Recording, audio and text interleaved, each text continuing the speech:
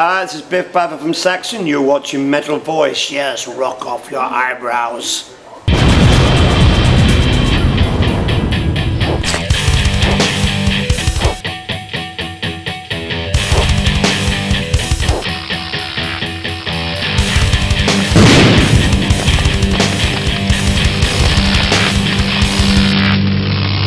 Hey guys, today on the Metal Voice, guess what we're doing? What we're doing, Alan? We're gonna go interview Saxon.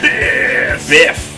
Heavy metal legend himself. So we're getting our car ready. We're gonna do a mobile shoot. First time getting out of the massive studio that we have, that Metal Voice massive studio, and we're going on location. On the road. Alan, let's load them up. Load them up, Alan. I think that's it, and we're off to the races. Can't wait to see Biff. Saxon. Before I drive, I'll show you, got my Saxon and Strong Arm of the Law, Denim and Leather. We're listening to some tunes on the way. The Inner Sanctum, that's probably one of my favorite Saxon albums. And of course, the new one, Call to Arms. Here you go, Alan, you hold this. Yep. So we're having plug us in, let's go. We are off. Right for Flynn, and there it is. There's the Flynn Electric, right here. Park right in front. Good, man. Hey guys, we're at the gig. Go. Metal Guru, Biff, ready to go. He should be any minute. Looking forward to interviewing him. First gig, doing the sound. So we're just trying to get some readings, get some levels, and see. Testing the mic. The mic keeps moving. Can you hear the moving of the core? Here we go, we're going up to where Biff is. It might get a little dark, guys. Here we go. Very steep stairs. There we go.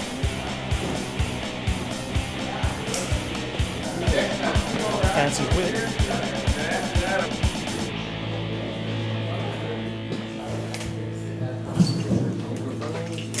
3, 2, 1. Welcome to a special edition of the Metal Voice. We're here with Biff, legendary singer of the heavy metal pioneers Saxon. Good to be here. Biff, let me just start by saying welcome to Montreal. And secondly, what took you so long to get back? Making an effort to get back into these territories again. Great. Do you remember the last time you played in Montreal? Which tour it was? No. Innocence is No Excuse, maybe? Oh, 86. Friday, February 7th, 1986. I was there in the front of the stage. Well, there you go. And looking forward to seeing the show again tonight. So how's the tour been going so far? Great. Good. Great reactions. The album's doing really well. Yeah. So, yeah. And when you look out in the audience these days, what kind of demographics are you seeing out there?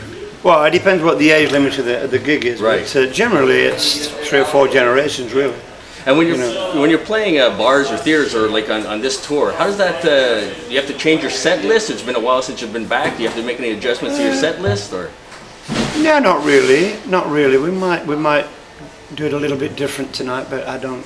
Not too much. No. No. I mean, down in America, we tend to feature Pound the Glory quite a bit. So that was a big album. Yeah, that was a big album for you, and yeah. So you maybe concentrate a little bit more on the hits here. Well, we play them anyway. Right, so, exactly.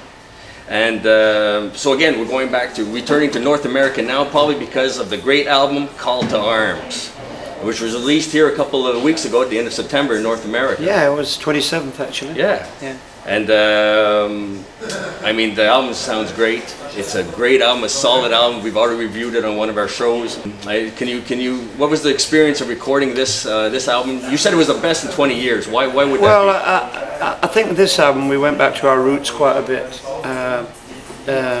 musically and lyrically. I went back to a more never surrender, right, surviving against the odds type thing. Ballad of the Working Man back in '79. So I think we went back to a more simpler time with the writing of the songs, and concentrated on getting great riffs really, and great melodies. And the team that we had working with us was on it, and the album sounds more British again, probably. So that's probably what I meant. Yeah, and songs like back in '79. I mean, you're embracing your past. I mean, Sebastian Bach from Skid Row was on TV the other night saying, you know what, I'm 43, I don't feel like singing Youth Gone Wild anymore. I want to be known for my current and most recent music. It's a fine line. How do you manage that? Well, you just have to stay current with the albums. I mean, you have to write albums that people relate to, and songs that people relate to in a genre that you know, suits you really. You know, you can never get away from your big hits because they're in people's DNA. And you know, why would you want to get away from them anyway? And let's get to some of the other songs on here. I mean, you know, surviving against all odds. How does Saxon survive against all odds all these years? Don't know really. I mean, you know, the guys in the band, the great chemistry, and we're able to tour the world without killing each other. So you know, that helps. That helps. And speaking of the band, I mean, it's a phenomenal playing on this album. I mean, it's some of you. I mean, with Quinn and Nigel, you've been together for years, and is that helps with the chemistry of the band compared to changing members, or? Well, we don't like changing members. It's not good to change members all the time. The fans don't like it. Sometimes you have to do it for some reasons, you know, that are out of your control. But I think if the band stays solid, you know, you can build up a great fan base with that band. Right. And you know, each person in the band has his own character. So you know, if you got 5 fairly charismatic guys in the band, it can be great for the fans. And Call to Arms is a great video, a great song. You know, the lyrics make you think of World War I, but I think those lyrics can be applied to today's situation as well. Yeah, it's a soldier's song. You know, it can relate to Afghanistan or Second World War or any war really, where you know, where young men and women go off to fight and to die, and you know, thinking of their loved ones really. Right, exactly. That's what it's all about. And the Ballad of the Working Man, I listen to that, it feels like I'm right in the pub with you having a pint. It's a great song.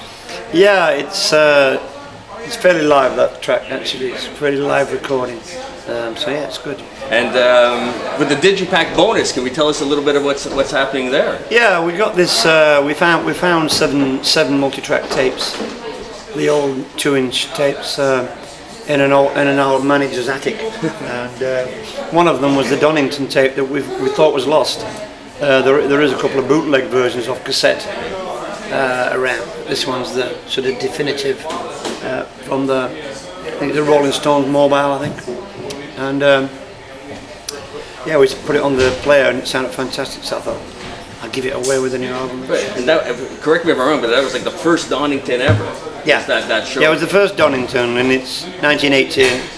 It's just a bit of a snapshot of what was happening then. There was like 60,000 people. You walked out on stage. How'd that feel? Well, it was great. You know, we had Wheels of Steel high in the charts, and we were the only new band on there really.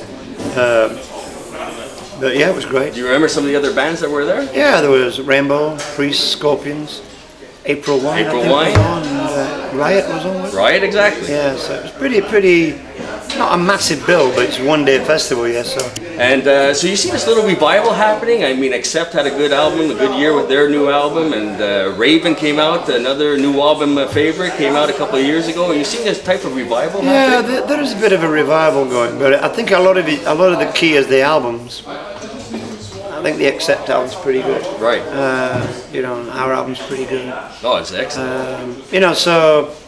I think sometimes you get a good album, it just inspires people and gets people psyched up about the band. So after this tour, you're heading back to Europe. I looked at your schedule. When do you ever stop? Well, this year we're not stopping much at all. I noticed. We're over 160 shows. So, unbelievable. But we have made an effort on this album to really promote it by touring. Right. And another pioneering band that started out the same time as you, be opening for you in Europe, Anvil. Yeah. You met them before? Yeah, they opened for us in England a couple of years ago. Do you see any similarities between the bands? I mean, these are bands that were pioneers that led the charge back in '79, as you say, and maybe didn't get the recognition that I feel they deserved. Well, the thing is with Anvil, they had a couple of great songs, didn't they? Metal on Metal, and I just think that they just obviously didn't have the you know, the fan base to take them on forward. They just didn't have that really big hit. Right, exactly. You know what I mean? Which is unfortunate, really, because they're a great band. And speaking of that, back in the mid-'80s when you signed to EMI with the first Innocence Is No Excuse album, followed up with, you know, Rockin' Nation's Destiny, it seemed like you were kind of going for that hit that was, you know, trying for the time. Yeah, I think people were manipulating us a bit to change our change our style a little bit. Right.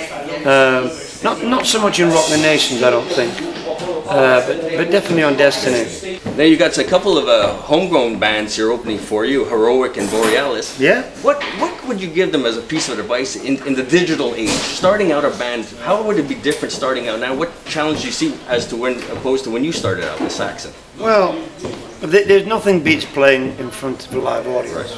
Right. You know, we've moved with the times, obviously. They have to get a really great website. The website's more important than ever. And they have to start getting a fan base by any means possible. YouTube's good. So you see this as Facebook's good. Is it easier today? Pardon? For a band to make it or to break than it is? Is it a curse or a blessing? Is it a curse or a blessing today? Like opposed to when you started off. Well, bands do still make it. I mean, you know, I watched Airborne go from like nothing to quite big, from sheer exuberance, really. Right. So it can be done. I just think picking the genre, you know, picking the style that you play can be crucial. It's just writing a song that moves a generation of, for a new band that moves a generation of young fans. That's what it's all about. One of the goals of the Metal Voice, our website, is to educate the younger watchers and give them a little historical context. So for you, what would be the must-have Saxon albums out of the collection? Well, I think you have to have 2, 3, 4, 5. Yeah. Definitely. Denim and Leather. And then I think you probably need to have, you know, it's difficult really, isn't it? Because, you know, the band have moved through different phases. Right. You know, I mean, Solid Ball of Rock's great in the 90s. Inner Sanctum, another strong album. Yeah, Metalhead was a favourite of ours. Good. It's a very dark album. A lot of young fans came in Europe. We got a lot of young fans with Metalhead. Right.